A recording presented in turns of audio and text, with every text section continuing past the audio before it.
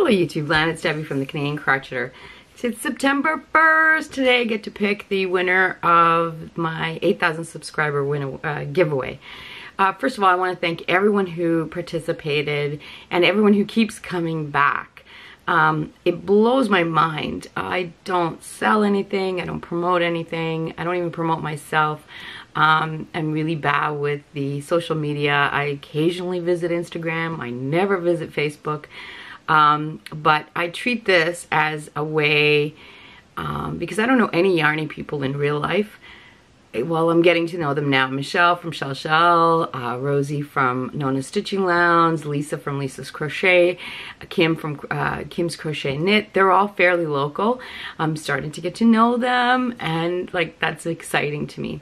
But otherwise, on a daily basis, I don't really have anybody to bounce ideas off of or anything like that. So that's what this channel is about. So it amazes me that it's grown this much. I love everyone. I wish I could give a prize to everyone. I've learned so much from this channel. I've learned how to crochet and knit through YouTube. There's some amazing people who are teaching us all of that. But through this channel, all the comments and suggestions, and whenever I have an issue and I bring it up, I get some amazing advice and solutions to any predicament that I'm in. So yeah, there's like so much resource just in this channel alone. Anyway, I want to thank everyone. Not sure where I'm going with this channel, but we'll see. Anyway, enough babbling. Oh, by the way, I am in my new yarn room. I don't want to call it a craft room because I don't really craft in here. I just store yarn. All of the yarn is in.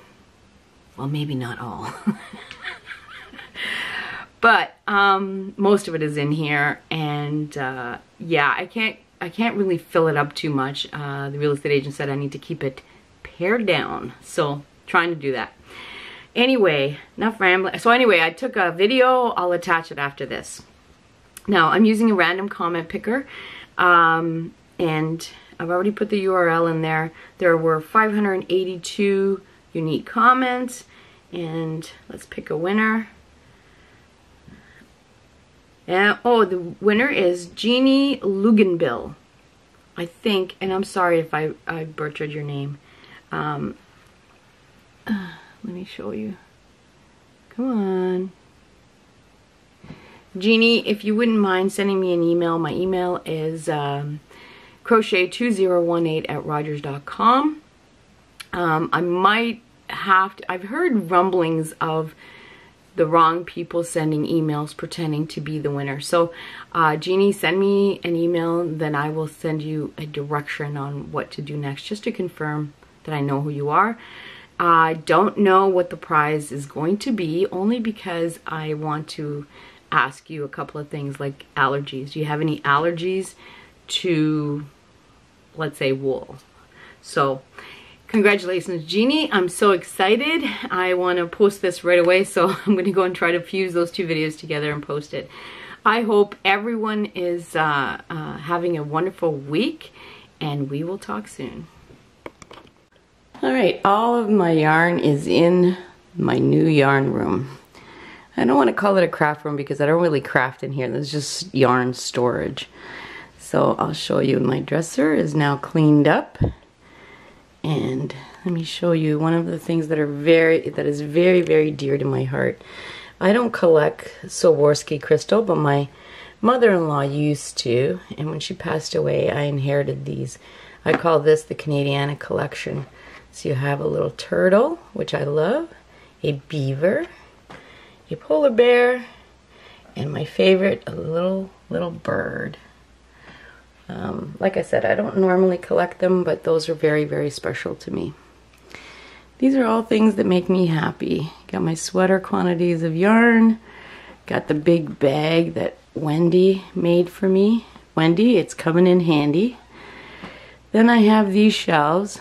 I confiscated from another part of the house. I wanted to paint them white, but I don't have the time right now, so I will get to it.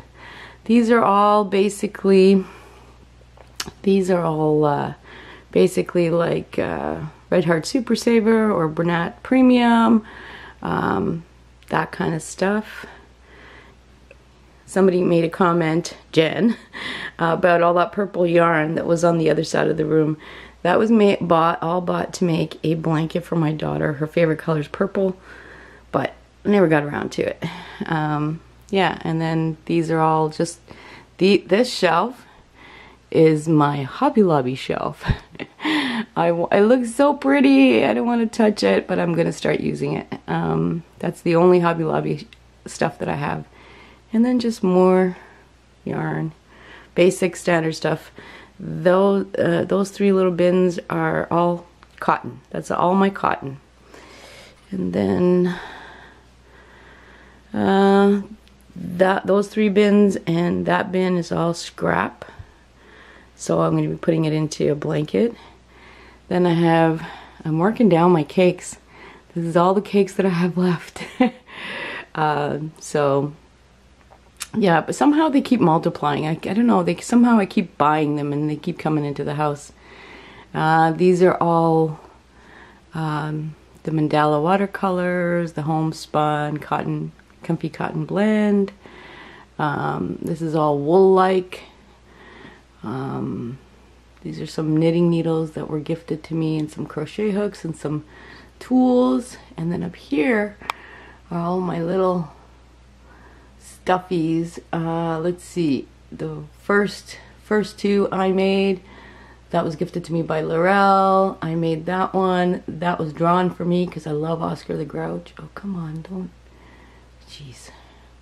And then the bear was gifted, and the fox I made. Yeah.